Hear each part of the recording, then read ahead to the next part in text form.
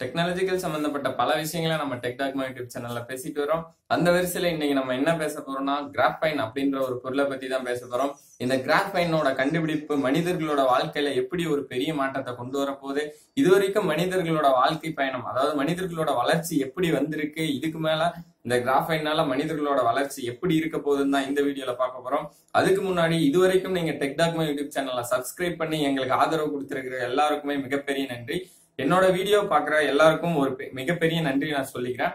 அது கூடவே new year வரப்போது எல்லாருக்கும் இனிய புத்தாண்டு நல்வாழ்த்துக்கள். 2018 நம்ம டெக்டாக்மா தமிழோட மிகப்பெரிய நோக்கம் என்னவா இருக்கும்னா 1,00,000 சப்ஸ்கிரைபர் ரீச் பண்றதா நம்மளோட மிகப்பெரிய நோக்கமா இருக்கும்.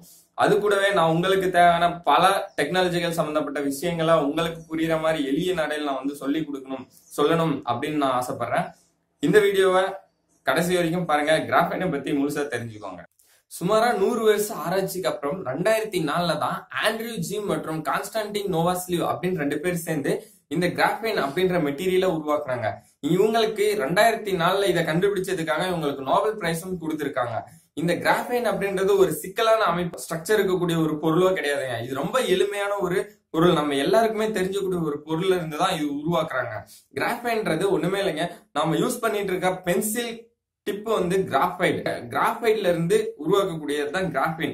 இப்ப எக்ஸாம்பிளுக்கு ஒரு கறி துண்டை ஒரு கிராஃபைன் எடுத்துக்கிட்டீங்கன்னா அதுக்கு மேல ஒரு செலோபின் டேப்பை ஒட்டி நம்ம எடுக்கும் போது அதுல ஒரு லேயர் இருக்குல்ல, அதுதாங்க கிராஃபைன்.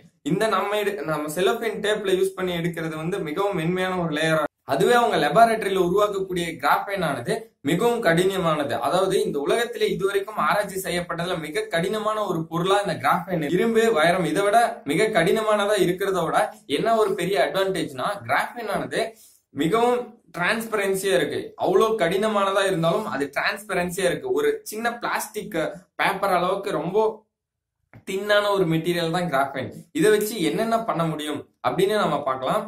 கிராஃபைன் உருவாக்குறதுக்கான செலவு மிக கம்மி, அதுவும் இல்லாம அதனால ஏற்படக்கூடிய பொல்யூஷனும் மிக கம்மியா இருக்குதுங்க. இப்ப கிராஃபைனை உபயோகிக்கிறதுனால இந்த என்விரான்மெண்ட்ல ஏற்படக்கூடிய டாக்ஸிசிட்டி மற்றும் சைடு எஃபெக்ட்ஸ் எல்லாம் மிக கம்மியா இருக்கு. அது கூட இல்லாம இப்ப ஒரு இரும்பை உருவாக்குறதுக்கு எவ்வளவு செலவாகும், அதனால ஏற்படக்கூடிய பொல்யூஷனை கிராஃபைட்டை உருவாக்குறதுக்கான பொல்யூஷன் கூட கம்பேர் பண்ணும்போது, செலவு கூட கம்பேர் பண்ணும்போது மிக கம்மியா தாங்க இருக்கு. இதனால ஆராய்ச்சியாளர்கள் இந்த கிராஃபைனால எல்லா பொருட்களும் உருவாக்கப்பட்டிருக்கணும் அப்படின்னு நினைக்கிறாங்க. அது மட்டும் இல்லாம இப்ப கிராஃபைன் வந்து எதுக்கு இவ்வளவு முக்கியத்துவம் கொடுக்கறாங்க கிராஃபைனுக்கு, ஏன் எல்லாரும் கிராஃபைனை பத்தி பேசுறாங்க அப்படின்னு பாத்தீங்கன்னா கிராஃபைனோட தன்மைகள் அந்த மாதிரி இருக்குங்க. இப்ப கிராஃபைனோட ஹீட் கண்டக்டிவிட்டியோ எலக்ட்ரிக் கண்டக்டிவிட்டியோ பாத்தீங்கன்னா மத்த உலோகங்கள் கூட கம்பேர் பண்ணும்போது இது மிக அதிகமா இருக்குங்க. இப்ப ஒரு பிளாஸ்டிக் பேப்பர் அளவுக்கு ஒரு தின்னான ஒரு கிராஃபைன் சீட்டை எடுத்துக்கிட்டீங்கன்னா அதை யூஸ் பண்ணி நீங்க பல அப்ளிகேஷன்ல அதை பயன்படுத்தலாங்க. இப்ப உதாரணமா இந்த கிராஃபைனை எதுல பயன்படுத்தலாம் அப்படின்னு ஆராய்ச்சி பண்ணிட்டு இருக்காங்கன்னு பாத்தீங்கன்னா சோலார் செல்ஸ், அதாவது இதோட ஹீட் கண்டக்டிவிட்டினால இந்த கிராஃபைனை வந்து சோலார் பேனல்ஸ்ல யூஸ் பண்ணும் போது வெயிட் கம்மியான, அதுவும் இல்லாம அதிக பவர் கொடுக்கக்கூடிய சோலார் பேனல்ஸை உருவாக்க முடியும் அப்படின்னு எதிர்பார்க்கறாங்க. அது கூட இல்லாம இதோட எலக்ட்ரிசிட்டி கண்டக்டிவிட்டி மற்றும் சூப்பர் கண்டக்டரோட திறமை இருக்கிறனால அதுக்கு இதை வந்து பேட்டரிஸ்ல யூஸ் பண்றதுக்காகவும் எதிர்காலத்துல வரக்கூடிய எலக்ட்ரிக் கார்ஸ், எலக்ட்ரிக் வெஹிக்கிள்ஸ் எல்லாத்துலயுமே இந்த பேட்டரிஸ் யூஸ் பண்ணும் போது அதிக பவரை ஒரே இடத்துல ஈஸியா சேவ் பண்ண முடியும். அது இல்லாம இதை சார்ஜ் பண்றதுக்கான டைம் வந்து ரொம்ப கம்மியான நேரத்துல அதிக அளவு சார்ஜ் வந்து நம்ம இதுல வந்து பண்ண முடியும் அப்படின்றனால எல்லாரும் இதை வந்து பேட்டரிஸ்ல யூஸ் பண்ணலாம் அப்படின்னு ஆராய்ச்சி பண்ணிட்டு இருக்காங்க. அது மட்டும் இல்லாம பயோமெடிக்கல் இன்ஸ்ட்ருமெண்ட்ஸ், அதாவது நம்ம உடம்புல பயன்படுத்தக்கூடிய இன்ஸ்ட்ருமெண்ட்ஸ் எல்லாம் யூஸ் பண்றதுக்கு இந்த கிராஃபைனை வந்து இந்த பயோமெடிக்கல் இன்ஸ்ட்ருமெண்ட் தயாரிக்கிறதுக்கு பயன்படுத்தலாம் அப்படின்னு நினைக்கிறாங்க. ஏன்னா இப்ப இரும்பு எடுத்துட்டு போய் டைரக்டா நம்ம உடம்புக்குள்ள வைக்கும் போது அது பல சைடு எஃபெக்ட்ஸ் எல்லாம் நம்ம உடம்புக்குள்ள உருவாக்கும். ஆனா இந்த கிராஃபைன் வந்து கார்பன் ஆட்டம்ஸ் அப்படின்றனால நம்ம உடம்புல இருக்கக்கூடிய எல்லா பொருட்களும் கார்பனால உருவாக்கப்பட்டிருக்கும் போது இந்த கார்பன் ஆட்டம்ஸ் வந்து நம்ம உடம்புல எந்த சைடு எஃபெக்ட்ஸும் ஏற்படுத்தாது. நம்ம உடம்பு வந்து இதனால வைக்கக்கூடிய பொருட்களை வந்து எடுத்துக்கும் அப்படின்ற ஒரு நோக்கத்துல இந்த கிராஃபைனை வந்து நம்ம உடம்புல யூஸ் பண்ணக்கூடிய பொருட்கள், அதாவது பயோ இன்ஸ்ட்ருமெண்டேஷன்ல யூஸ் பண்ணலாம் அப்படின்னு ஆராய்ச்சி பண்ணிட்டு இருக்காங்க.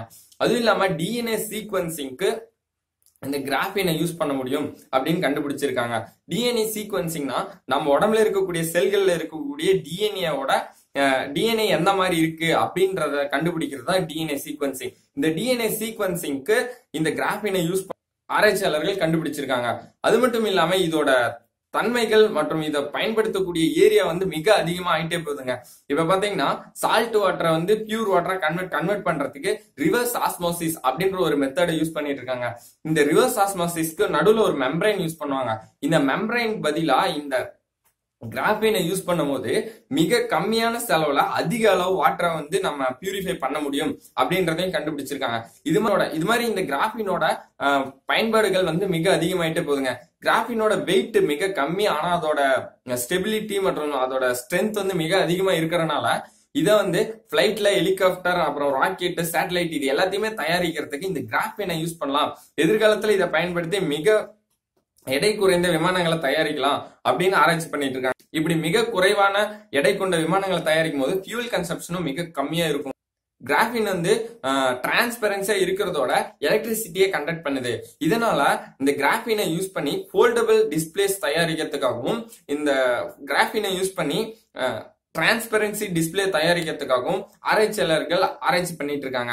எதிர்காலத்துல இந்த கிராஃபீனை அடிப்படையாக கொண்டு பல பொருட்கள் உருவாகும். இந்த கற்காலம், இரும்பு காலம், செம்பு காலம், வெண்கல காலம் மாதிரி கிராஃபைன் காலம் வரும் அப்படின்னு எதிர்பார்க்கலாங்க. இந்த கிராஃபைனால இருக்கக்கூடிய பலன்கள் மிக அதிகமா இருக்கிறனால எதிர்காலத்துல எல்லா பொருட்களும் கிராஃபைனால உருவாயிருக்கும் அப்படின்னு நம்ம எதிர்பார்க்கலாம். இந்த தகவல்கள் உங்களுக்கு பிடிச்சிருந்தா மறக்காம உங்க ஃப்ரெண்ட்ஸ் கூட ஷேர் பண்ணுங்க. நீங்க ஏதாவது சஜஷன் சொல்றதா இருந்தா கீழே கமெண்ட் பாக்ஸ்ல கமெண்ட் பண்ணுங்க. மறக்காம நம்ம சேனலை சப்ஸ்கிரைப் பண்ணுங்க.